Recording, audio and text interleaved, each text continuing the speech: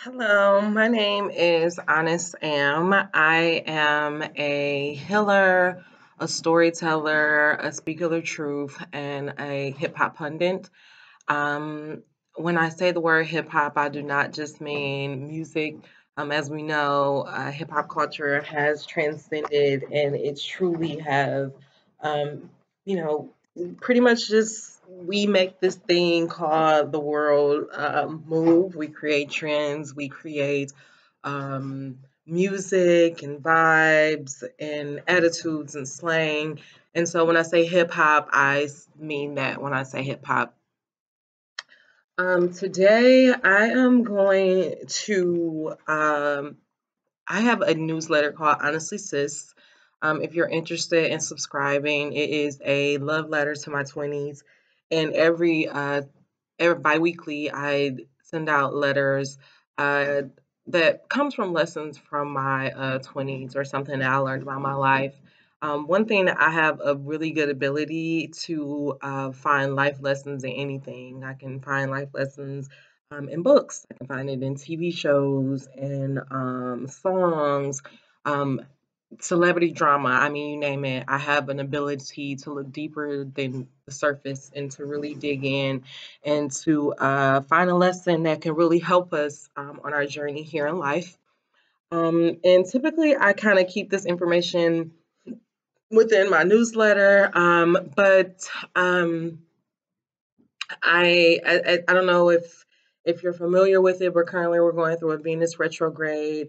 And Venus retrogrades are all around relationships and how we relate to one another.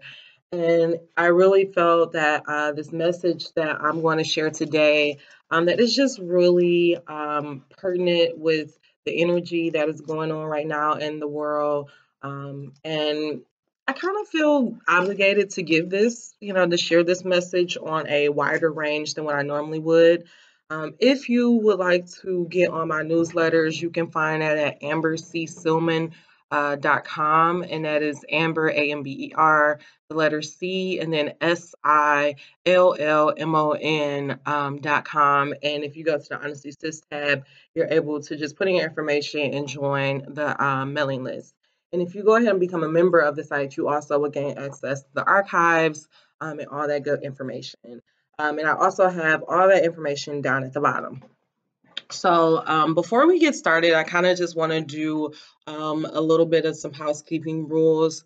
Like I told you, I am a hip hop pundit. I feel like I'm a hip hop historian. And so let me give you my background. I grew up in the Baptist church. I was born, I was raised as a Christian. However, as I began to learn more about myself and to learn more about my heritage, I no longer identify with the Christianity beliefs. And I kind of feel as though religion can be a little bit um, more segregating than it should be. And I think that a lot of the behaviors that happens in the church are very hypocritical to the teachings that are in the Bible. And I also want to talk about a little bit about the Bible and the origin of the Bible, and how we all know that the Bible was pretty much collected because of these stories, and that Jesus was literally just like you and me. And he was walking around this world, and he was a healer, and he began to do these work, and he began to align with himself, and he became a great teacher of the word, and people wrote about him and wrote stories about him. And so that's why we have these chapters of John and Paul, and they're all just telling these different stories about how he affected their life or what they witnessed him doing. So when I tell these lessons and when I say these things, you may like roll your eyes or think that it's funny, but I really do believe that our musicians are apostles here, and I believe that they are here to show us great lessons. And I think that if we look beyond the glam and beyond all the surface level bullshit, we can really dig in and get the lessons that we're meant to have. Um, so I'm going to just say again, my name is Honest Am. I am a hip hop pundit, a storyteller, and speaker of truth. My mission here is to enlighten Black and Brown people around the world and to remind them of their power. Hip hop is my religion, and I will deliver my sermons, aka my lessons, centered around lyrical verses.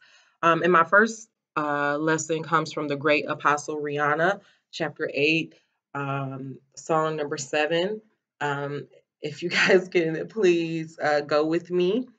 Uh, if you go to your title subscription, and chapter 8 is actually Rihanna's 8th album, Anti, and song 7 is we're going to go to the deluxe version, and song 7 is Needed Me. And the reading of the word goes like this: Don't get it twisted. You was just another nigga on the hit list trying to fix your inner issues with a bad bitch. Didn't they tell you I was a savage? Fuck your white horse in a carriage. As we read these words out loud, may they not just hit your ears, but permeate your heart.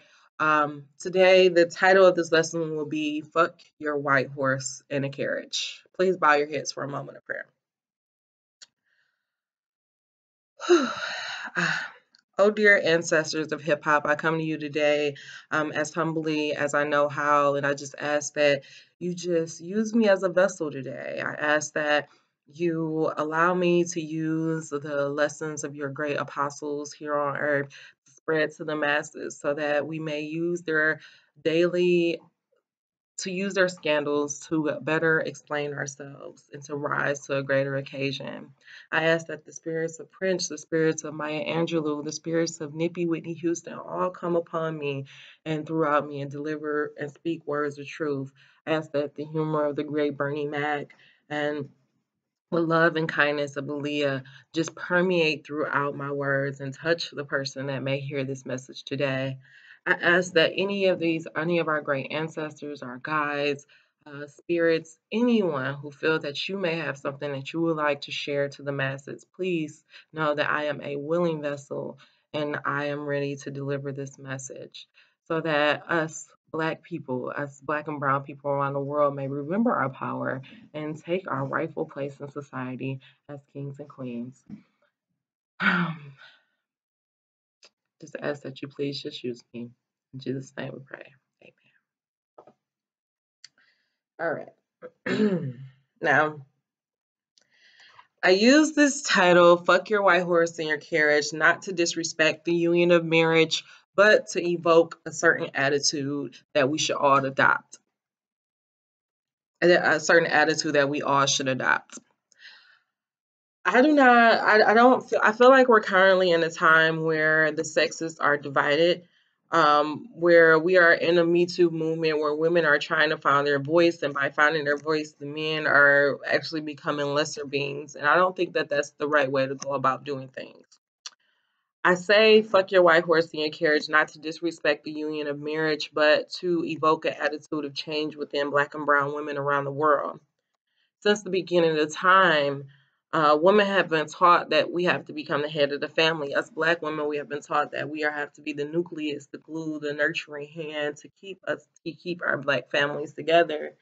We know that it is vital upon our success, that is critical on our success to keep so that our families can move forward. Despite everything that has happened to us, our despite all the systematic things that have happened to us as Black people, uh, we still, as Black women, have been taught that we are the ones that are responsible for keeping our families together and striving. Our great grandmothers, our aunts, our mothers have suffered in silence as men, as Black men who were unable to take his place in society, took his pain out on his family. And when he wasn't taking his pain out on his family, he was putting ills and evils into his body in the form of drugs and alcohol. And when he wasn't putting his body through turmoil, through drugs and alcohol, then our men was being snatched from us from systematic systems. All it takes is a Netflix password and a viewing of the 13th to just know that all the things that have been done against the Black family.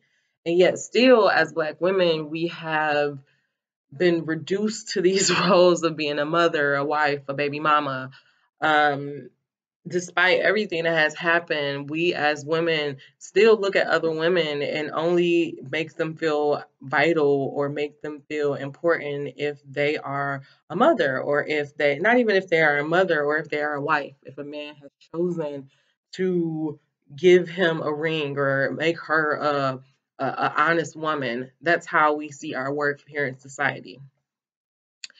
And I think that for us as women, for so long, we have taken this duty to heart, and that and despite all the disadvantages that we've had, we've decided that we are going to have love no matter how it happens to us, whether it's going to happen, if the man is going to be in jail, then I'm just going to hold it down anyway. If the man is going to be cheating on me, then that's okay, it's going to be fine. If the man is beating on me, as long as he doesn't do it in front of the kids, I'm happy. That is how our families has functioned for so many years. And still, and it hasn't helped anything working this way. We as Black women have always been taught to aspire to marriage.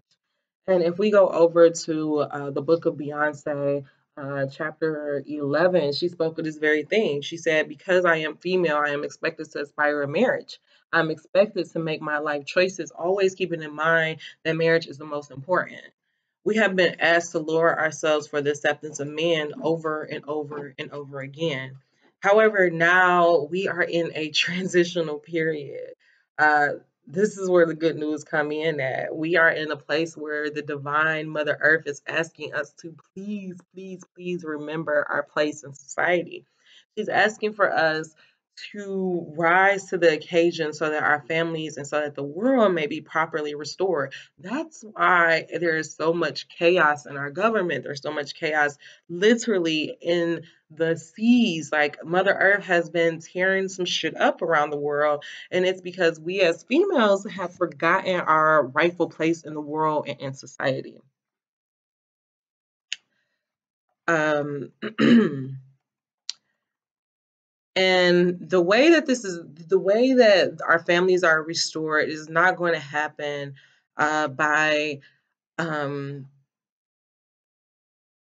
you know what, I'm just going to speak because I was trying to look at my notes, but we are really at a point where our society, where the universe, where everything is asking us as women to just remember our power. That's why the Me Too movement is going on. That's why we have Donald Trump in office right now. Like all of these things are being placed in front of us as challenges so that the divine feminine can wake up and recognize their power. But I feel like where we're getting it wrong as a society is that as us as females, that we climb and get more power and ask for more equality, we're not really asking for equality. We're actually asking for men to shrink themselves. But that's not how this is going to happen.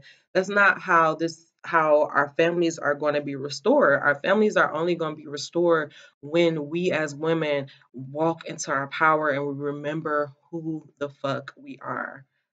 That's what has to happen. Like we as Black women, we have taken so much shit because we have all these studies.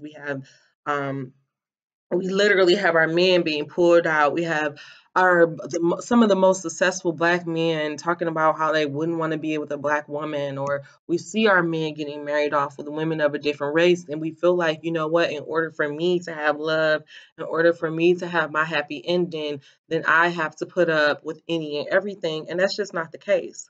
And that's why I want to go back to the story of Rihanna, because if we think about Rihanna, Rihanna was just like us. Like now all of a sudden, now Rihanna is a savage. Now Rihanna is telling these niggas that she needed her. But if we think about it, back in 2005 when she met Chris Brown, she was singing SOS. She wanted somebody to help her. When she was in a relationship with Chris Brown, she was talking about how much she hates that she loves him. And the thing about Rihanna and Chris Brown is what I want us as a society to really think about is that this was the two very young people first love. And unlike most of us, this wasn't being played out in the classroom. This wasn't being played out in the hallway. This was being played out on a mega stage. And so just like how all of our first relationships had issues with trust, and had issues with communications, and had issues with not being able to control our emotions and our anger, Instead of this shit just happening, on somebody street corner, or this stuff happening in the back hallway of your high school, this happened on a major scale. So we all know how the story of Rihanna and Chris Brown ends on that eventful, horrible Grammy night.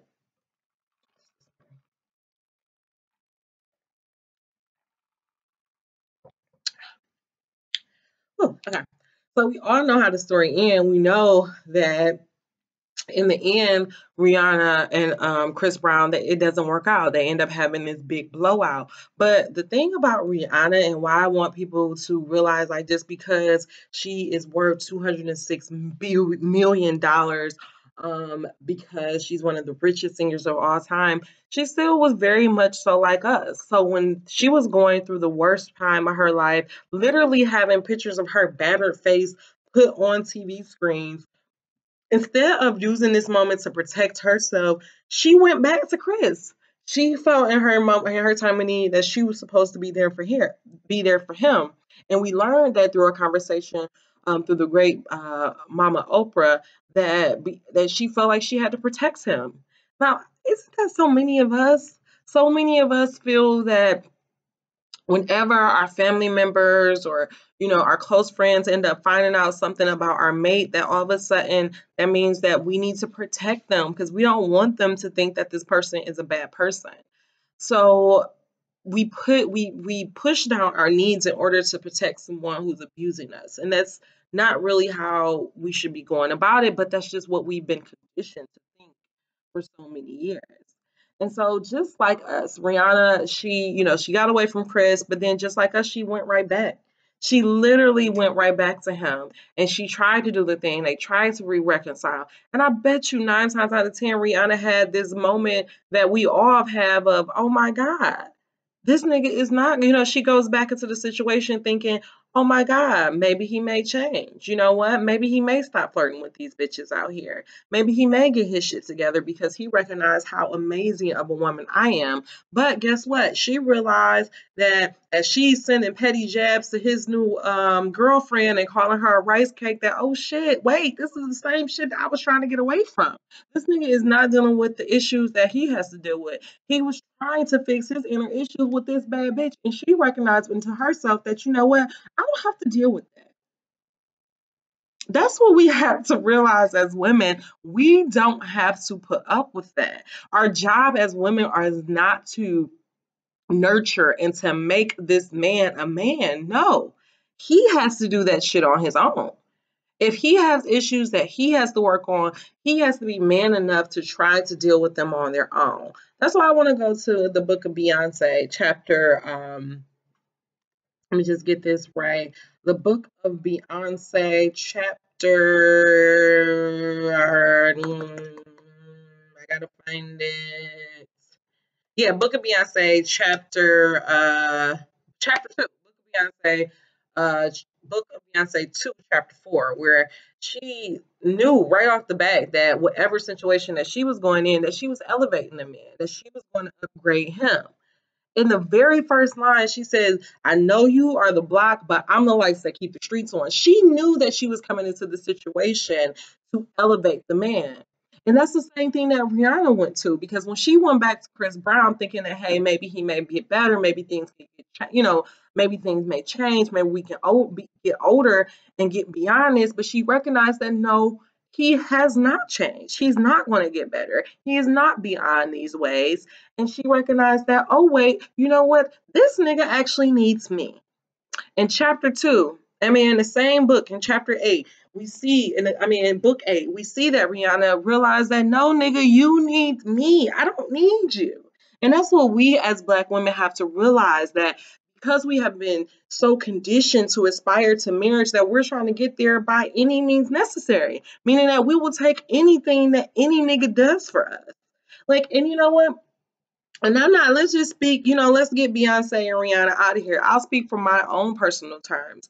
I remember I was in a relationship where this guy, I had a crush on him since I was a kid. And then I finally got with him. And I thought that, oh my God, this must mean that we're meant to be together. And this nigga put our personal videos on the internet, on the porn websites. And I thought that, you know what? I was embarrassed, so embarrassed. Like I had one of my friends actually tell me that they saw this video.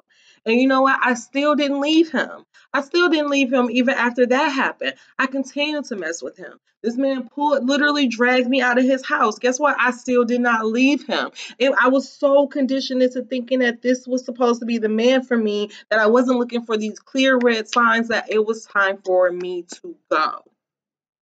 It literally took for him to get another girl pregnant. Nope, still was messing with him even though he got another girl pregnant. What was the straw that broke the camel's back was that when his girlfriend or whatever was in labor about to give birth with his child, he was with me. That was literally the breaking point, because then it was like, oh wait, shit, what the fuck? Like this nigga will do the same shit to me. He will do the same stuff to me. And that relationship hurt me so bad. I felt like I lost so much of myself from that relationship, and I vowed that I would not get into another relationship until, I said the next relationship that I get in is going to be with my husband. And I met this guy. I fell in love. He challenged me. I truly believe he's my match for my divine masculine. But guess what? He was not enough. Like I got him, we fell in love, and I realized that there was still a hole. There was still something inside of me that needed to get fixed. And that's why I want you to realize today, women. I want us to realize that when we decide to deal with a man, despite him disrespecting us, despite him hurting us, there's something that we feel like we're lacking deep down inside. It's something that we feel that we're not worthy of having fully realized love. And I just want you to know that it's not true. Like, it's just not true. Like, people want to tell you that Black women are complicated and that we're this, what the fuck ever. Like, Black women, we're no different than any other race or any other woman, and we deserve love just like every other race and any other woman.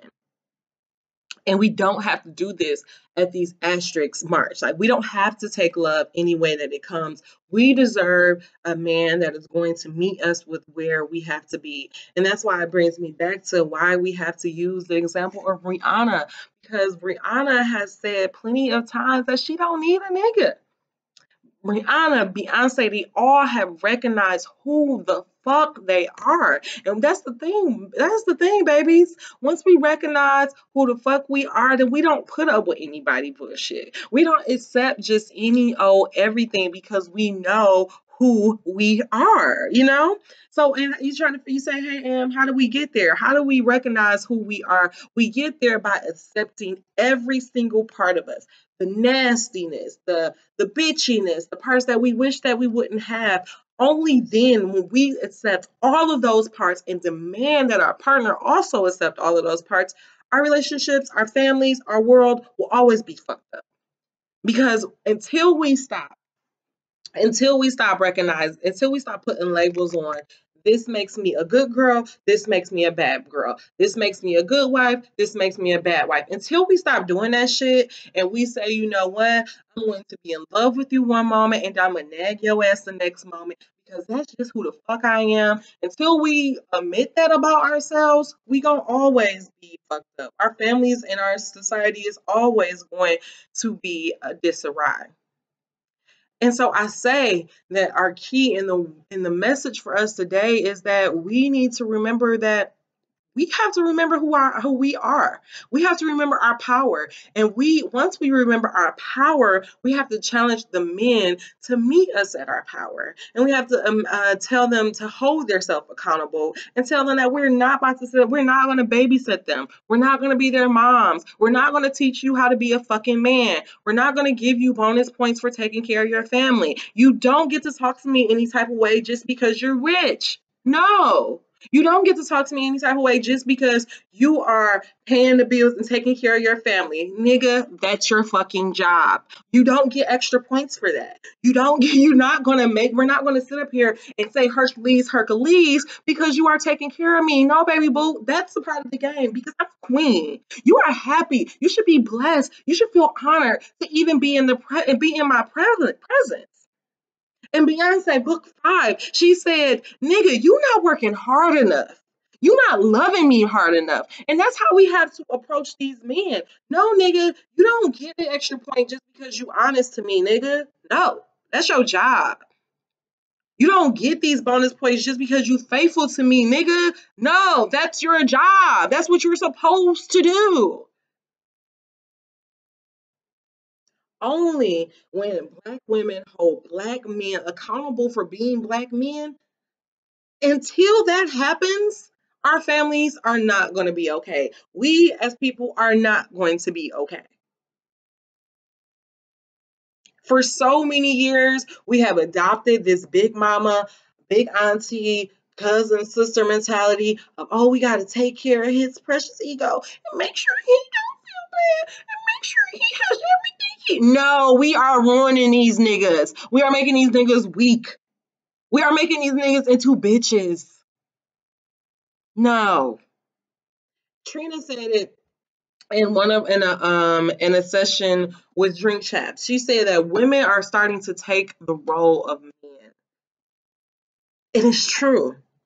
Instead of niggas going out of their way, doing everything to impress a woman, there's females doing this. Think about it. I did this shit. I can speak of this because I did this myself. How many times have you met a guy, you like, you know what? I'm gonna suck his dick real good. I'm gonna be the freakiest bitch that he can find. I'm gonna clean. I'm gonna cook. I'm gonna do all this. I'm gonna show him that I'm the bitch that he's supposed to be with. What the fuck that nigga doing?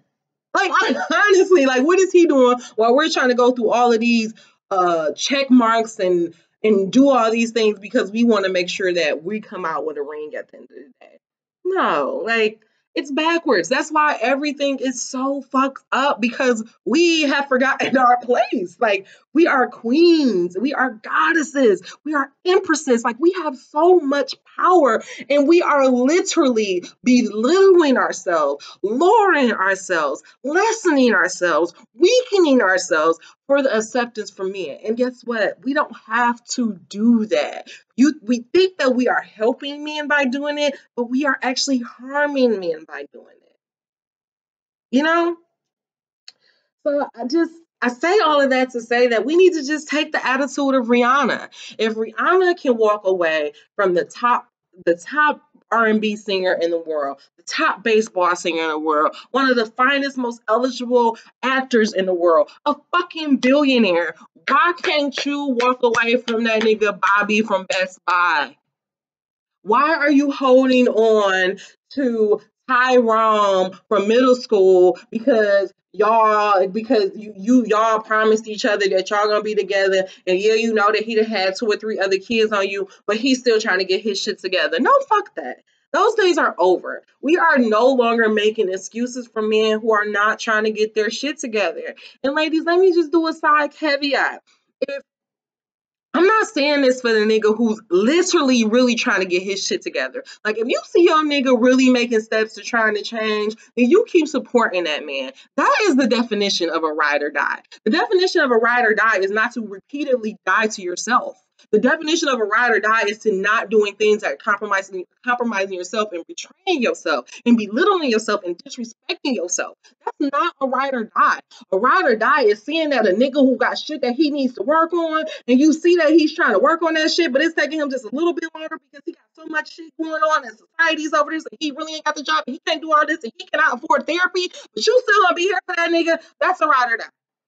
That's the example of a ride or die. But if you done gave this nigga chance after chance after chance, and he's still fucking Stephanie, and he fucking your cousin, and you keep seeing 3 or 4 different bitches, and this nigga got a different Facebook account, that ain't it, baby. Like, you gotta let that nigga go. You have to let it go. And I get it. Like, the pain and the turmoil, like, we put so much in it. Like, we feel like, oh shit, I've been here for 4 years. This nigga supposed to marry me? No. No, like, if this nigga still having to say you still dealing with year 1 issues in year 4, that don't mean y'all supposed to be married. Like, let me just say that again. Like, just because the length of time that you're with somebody does not validate that that's time for you to get married. If y'all are not ready, sweetheart, y'all are not ready. If he cannot step up to the occasion, baby, he can't step up. So to the women who has given these men chance after chance after chance, and he is still fucking up. And each time he fucks up, you feel like more and you're losing more and more of yourself. You have to let it go.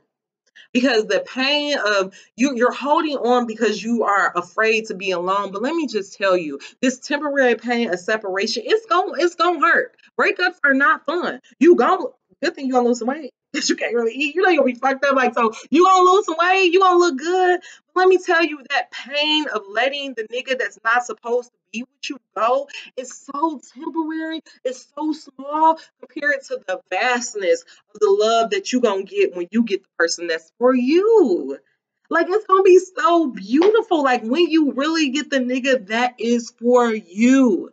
That's why you can't keep trying to lower it, like, hide these certain parts of yourselves, or not show him this certain side of yourself because you feel like once he see it, he's not going to get it. You want to show him how ambitious you are because you don't want to scare him away, because you don't want him to think that you're a woman that don't know how to take her place as a man. But let me tell you, baby, the place of women and men is fucking equal.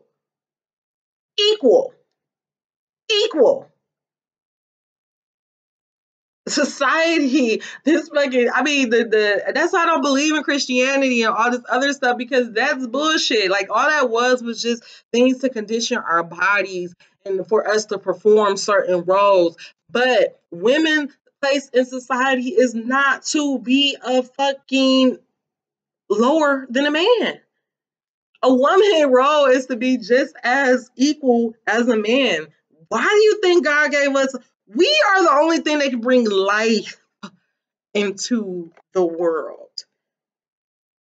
If men was supposed to be more powerful than women, then them niggas should have been able to plant seeds and grow and let the motherfuckers go out. But guess what? God said, okay, y'all can't do nothing without the other sex. So that goes to show you that we all equal. Like, that goes to show you that there's no such thing as the lower sex. Like, it has to be equal. And until we remember that we as women, we are here. And in order for us to meet the man that we're supposed to be with, in order, as our great Beyonce say, we be blessed to find our equal, we have to stay here and challenge our nigga to meet us here too. Because only when divine feminine and divine masculine energy is balanced is when everything is going to be in sync. Is when we're all going to be in flow. So I just ask that we just take on this attitude of fuck your white horse in your carriage. We're not going to deal with any and everything just because we want to get down the aisle, just because we want to have a ring on our finger. We're not going to put up with anything. Those days are over. Our society, our families, our world, literally our planets can no longer tolerate that type of superficial bullshit ass relationships. Like, our world is asking us and begging us to please remember who the fuck we are. And once we remember who the fuck we are, when we remember that we run this, that we are gods, that we are the ones that literally get this shit popping, as Jay-Z says, we're going to always be messed up. We're going to always be in decay. We're going to always be in turmoil. So I say again, fuck your white horse in your carriage. Not saying fuck unions, not saying fuck marriage. I'm saying fuck that putting up with anything just because I want to get down the aisle. If you got some shit that you need to work on as a man, I need you to take that time out, do the inner work, call who you need to call, look at the YouTube channels, find you a teacher. Just like as a woman, I found my teacher. Do the work, clean up your shit so that you can get on my level and we can be together. And women, I just say that if if you have a man in your life and you just know in your heart that that's not the person you're supposed to be with, if you just know that you have given it your all and that it's just like he just doesn't appreciate you or he makes you feel less than, then you have to let it go, baby. Like, I know it hurts. It feels uncomfortable, but you got to let it go. And to women who are out here who are single, be yourself. Stop coming into these things with a representative. Be yourself. Because the thing is, if you are going around changing and molding yourself into anything that every single nigga, any nigga you meet wants you to be, who are you going to be at the end of the day? That was me. That was me for so long. I wanted to be in love. I wanted to have a nigga in my life that I was just being whatever these niggas wanted me to be. So much so that I ended up in a job I didn't want to be in, depressed, losing a job I didn't even want, and realizing that I didn't even know who I was because I was so caught up in trying to be who they wanted me to be. Only when we step in our truth, only when we accept both the light and the darkness of ourselves, will we find happiness? Will we find contentment? Will we find the mate who we're supposed to be with? And that's not saying that it's gonna be happy. It's not saying that it's gonna be sunshine and roses all the time. But you only gonna get real when you display real. Last thing I'm gonna say, my teacher Miriam, um she talks about, how we talk about the law of attraction, and people are always saying like, oh well, I'm not attracting my mate, this person's not coming into my life. But she always says like, you can't be trying to attract your mate and you're out here pretending to be somebody else. Cause that means that you're not in your home frequency. Like, how's your mate gonna find you if you ain't even at home? Like, if you are out here trying to vibe and be somebody else, but you really supposed to be here, and your mate is coming here, but you over here, like y'all not gonna find each other. So it's just best to just be yourself. And another thing is, it's like you get into these relationships and you put your best representative forth, and then all of a sudden you don't want to be that representative no more. And now he looking at you like, well, why you ain't sucking my dick like you used to? Why you ain't cleaning like you used to? And now you got to say like, oh, because I wasn't that bitch anyway. So instead of doing that, why not like just go into the relationship being who we're supposed to be? Why not being like Rihanna and walking away from any guy who find himself trying to work out his inner issues through us? That's not our job. But if you find somebody who is willing to hold space for you and allow you time to work through your stuff as he takes time to work through his stuff, then do that. But until then, it's fuck your white horse and your carriage. That's it. I hope that you guys are blessed by this word that I give to you guys. I just ask that you just really, if you didn't get anything from this, I just hope that you just remember that men and women are equal. That until both men and women step into their truth and take accountability for their faults, we're going to always kind of be in disarray. Um, but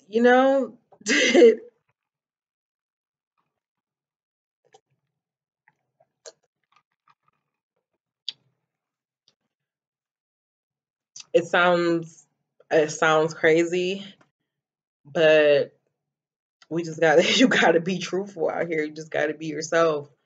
I don't say it probably don't sound crazy. It probably sound cliche, but you really do have to be yourself because that's the only way that our families and generational curses are going to be healed. So I hope that you guys are blessed by this first lesson entitled "The Gospel According to Riri." Fuck your white horse in your carriage. If you want to hear some more stuff from me, or you're interested in just reading some of my work, you can always find that at ambercsilman.com / honestly sis, or at honestly sis on Instagram. Comment below.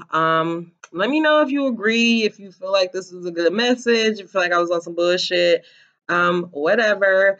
I'm gonna try to do this at least once a month, but I'm really somebody who only wants to move when I'm inspired. And I was inspired because Drake, I was watching The Shop, and Drake was just saying how his fantasy would be to get Rihanna pregnant, and like he lives happily ever after, and blah blah blah. And I just thought that that was crazy because Rihanna has clearly made it very well known that his declaration of love made her uncomfortable. Still, this nigga is willing to do anything to try to get her attention.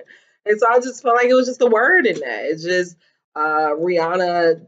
It's just very clear that Rihanna recognized her power. She knows who she is, and she's not willing to deal with somebody who's not willing to recognize and do the work to clean up his own shit. So I just think we all can learn from that. So I hope that this word is a blessing to you. Peace, love, empowerment, positive vibes. Namaste. I'm Ina Sam.